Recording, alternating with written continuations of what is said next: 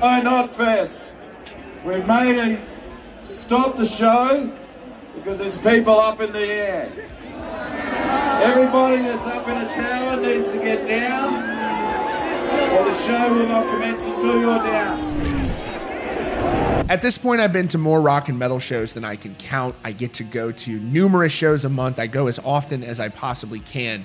But there's one band I've seen by far more than any other band out there. I'm sure you can guess that that is, of course, Slipknot. And the reason for that is not that I just love the music, which I do, but it's also the atmosphere. It's not just the band. No two shows are the same, not just because of their performances, but because of the wild-ass, crazy maggots in the crowd. It's one big rowdy family, and you truly never know what you're going to see. I really can't even repeat some of the things I've seen at Slipknot shows on this channel because my video would get demonetized, but just take my word for it. If you've seen Slipknot live even once, you know just how crazy it is. So Slipknot made their grand return to Australia for Knotfest Australia. It was a very big success. You know, you've got bands that are really big in the US. You've got like country artists that are huge in the US. Slipknot is a global force. They go to continents all around the world and they have stadium-sized crowds showing up. And of course, they brought a lot of great bands with them too.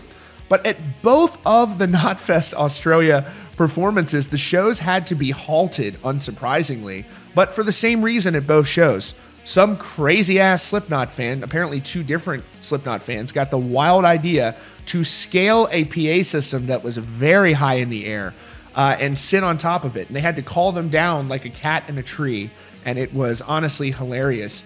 Now, even members of Slipknot do shit like this. You look at Sid Wilson, how he is even able to walk after some of the incredible stunts he's pulled and continues to pull. And of course, Mike Paff, the great Tortilla Man, is bringing that energy as well to the stage, doing all kinds of crazy stuff. It's amazing to see them going as hard as they still do. But here are two separate Knotfest Australia shows where they had to stop the performances because crazy ass fans are scaling the PA system. I love the Maggots so much. You guys, please never change. Two separate Knotfest Australia shows had to be halted after crazy fans scaled a PA system sitting atop of it, apparently trying to get a better view for the show. The March 24th Knotfest Australia in Melbourne had a fan sitting on top of the speaker for several songs before authorities had to stop the show and call them down. The fan eventually descended the tower and allowed the show to continue. Again, it's worth noting the fan was able to sit on top of that PA system for several songs. If there's video of that view, I would love to see what it looked like. A voice came over the PA system saying, "Hi, Knotfest. We've stopped the show because there's people up in the air. Anybody that's up in a tower needs to get down or the show will not commence until you're down." The fan made it down to the ground and he was immediately surrounded by security guards. The figure said, "Okay, let's make sure we don't do that again. The show will commence."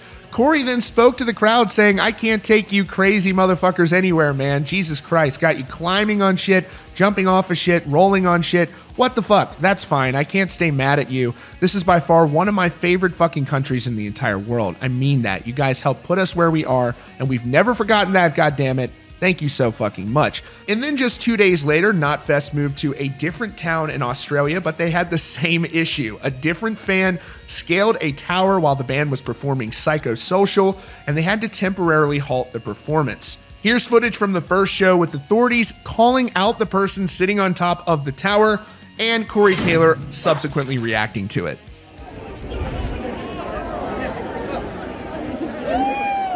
Oh, Knotfest. We've made a stop the show because there's people up in the air. Everybody that's up in a tower needs to get down, or the show will not commence until you're down.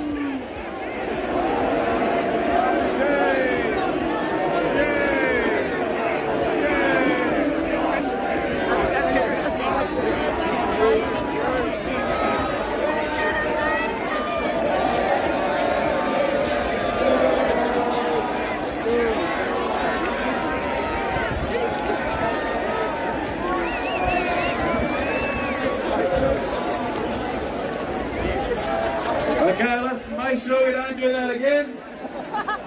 The show will commence.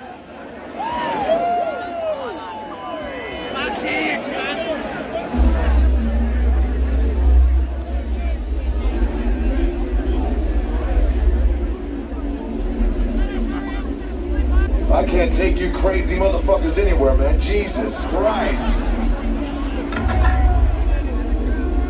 Got you climbing shit, jumping up shit, rolling on shit. What the fuck? That's fine. I can't stay mad at you. This is by far one of my favorite fucking countries in the entire fucking world. And I'm telling you, now I mean that. You guys helped put us where we are, and we have never forgotten that, goddammit. So thank you so fucking much, man. Who says heavy metal's dead? Slipknot goes halfway around the world and you see a massive crowd show up at 2 different cities and they're going just as hard. You gotta love the Maggots. Truly, I believe, the best fan base in the world.